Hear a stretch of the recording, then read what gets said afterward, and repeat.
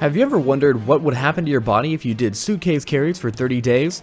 This exercise has the opportunity to build a substantial amount of muscle, but it also has many other benefits that you might not expect. We'll be going over these benefits and the common mistakes we see happening all the time later on in this video, so stick around.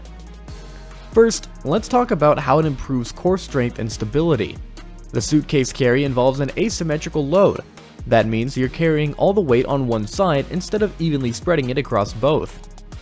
Your body has to work to keep itself from leaning while carrying the uneven load, which automatically engages your core. That makes it a unilateral exercise, and you might be surprised at the valuable benefits this kind of exercise adds. But more on that coming up. The suitcase carry challenges the core muscles all around each side of your body. That includes your abs and obliques, which run up and down each side of the classic six-pack abs to stabilize your body as you move. It also works your spinal erectors, muscles deep in your back that straighten and rotate your spine. This will help you improve your core strength and endurance, leading to better overall stability and enhanced performance in sports and daily activities. I'll even show you how to increase the lower body challenge of this exercise with a piece of equipment you might not expect. You'll also be training lots of smaller, often unworked muscles with this exercise. Here's a pop quiz. When's the last time you worked out your hands and forearms for better grip strength? Grip strength is crucial for everything from shrugs to pull-ups, and suitcase carries help improve this skill. So you can see how this one exercise can boost your overall fitness performance. The longer you do suitcase carries, the stronger you'll make your hands and fingers, and the more work you can put into other exercises to strengthen your shoulders, back, and legs. Speaking of shoulder strength, the suitcase carry is a great exercise for increasing the strength and stability of your shoulder muscles, including the rotator cuff and scapula stabilizers, a group of muscles that work together to provide all of your shoulders range of motion.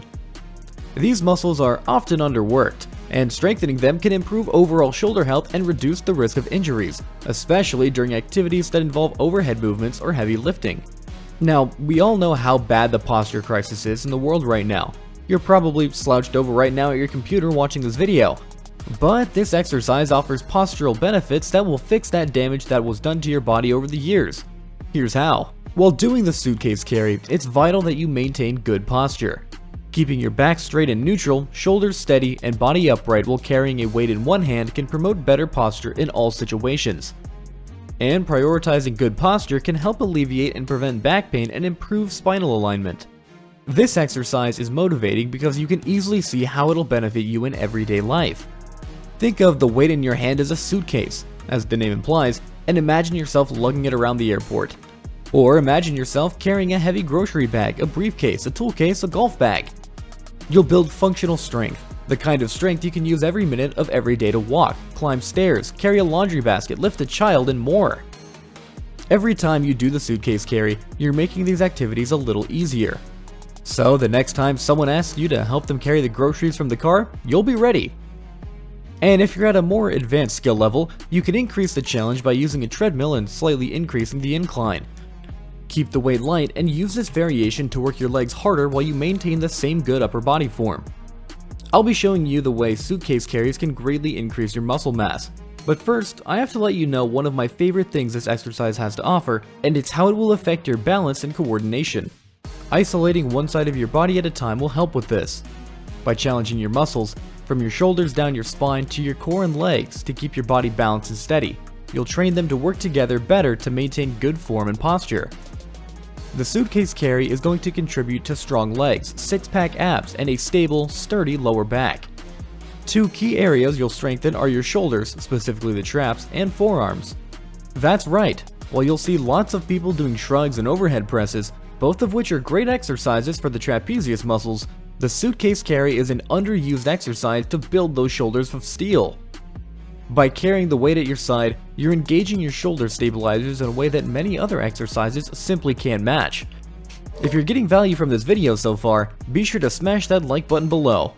Now, let's explore the major benefit I mentioned earlier, unilateral training. When you're training muscles, the goal is to develop both sides of your body evenly. But all too often, people exercising end up favoring one side of their body more than the other. Meanwhile, recovering from an injury can also contribute to an imbalance, as you might unconsciously favor the uninjured side. Even experienced weightlifters deal with muscle imbalances. An imbalance can lead to poor form and increase the risk of injury or re-injury. So, how can you prevent or treat this issue?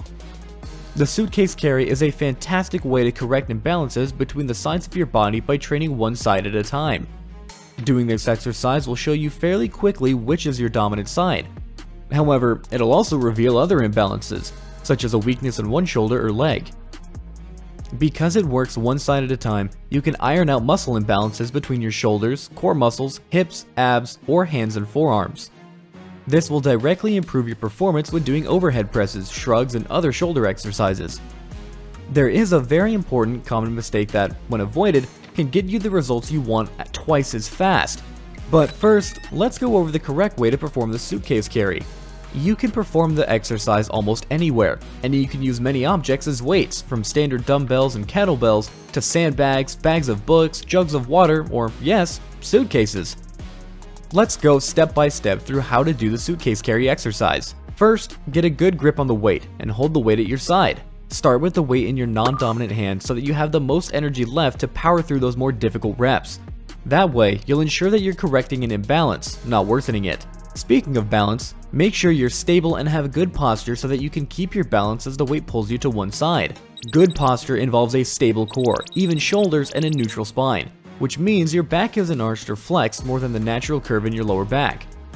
You also want to keep your head straight and feet forward. Once you're confident in your posture, start walking forward slowly, stepping heel to toe. Keep your upper body as still as you can so you stay in the correct posture. Do this for 30 to 60 seconds at a time, then switch sides and repeat. Now that you have the basics down, let's make sure you avoid the most common mistakes that people make when doing suitcase carries. But really quick, if you made it this far into the video, drop us a comment down below telling us how long you've been subscribed to the channel for. First, as you're walking with the weight, keep your upper body still. Avoid moving or twisting your neck, shoulders, or chest. The key is to keep everything in a strong, stable position with good posture and a steady pace. A lot of people can get lazy with the exercise and just go through the motions.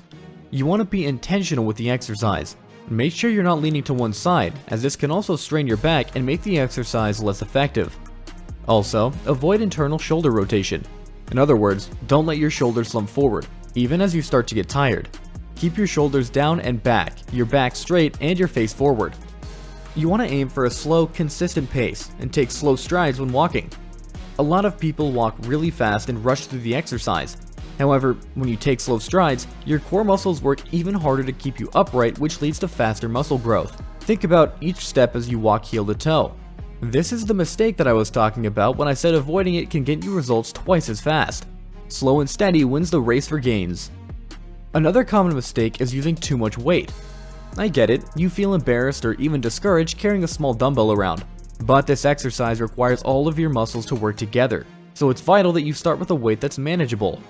Later, you can progressively overload, meaning you add weight as you get stronger. But to start, choose a weight that you're able to carry for 30 seconds at a time with just a slight challenge. When you're confident in your form, try a heavier weight. It might be frustrating if you notice a significant imbalance between one side of your body and the other, but don't rush the process. You don't use different weights for different hands. It takes time to strengthen muscles, but by being consistent with a manageable weight, you'll correct any imbalance and keep building muscle. You're probably asking yourself, how many times and how long should I do this exercise for? When you start doing the suitcase carry, aim for 2 to 3 sets per week. Each set will consist of 1 carry in each hand, so you should aim for 2 to 3 carries with each hand every week, or 4 to 6 carries total.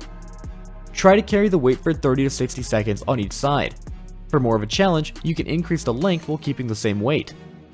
I encourage you to share this video with a friend and challenge each other to get fit together.